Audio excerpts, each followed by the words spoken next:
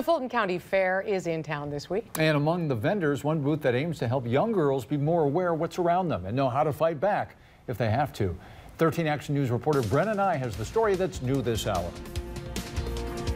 Keeping Our Girls Safe, or COGS for short, is a nonprofit organization created in memory of Sierra Joggin, a University of Toledo student who was abducted and murdered in 2016. Founders of the nonprofit say their goal is to teach women how to be aware of their surroundings to help them stay safe.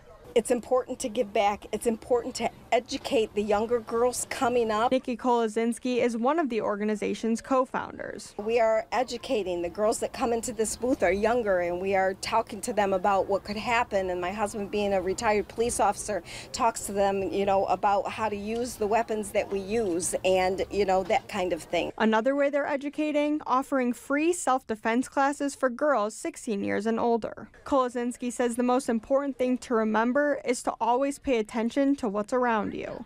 That's the first thing, is awareness. We want to make everyone in the community aware that unfortunately violence against women is not going to go away, so we have to keep fighting against it as much as we can. Kolazinski hopes what the organization is doing will help future generations. We just try to give back, and it takes a community. It takes a community to be able to change things. So we're going to try to keep doing that as long as we can. In Fulton County, Brenna Nye, 13 Action News.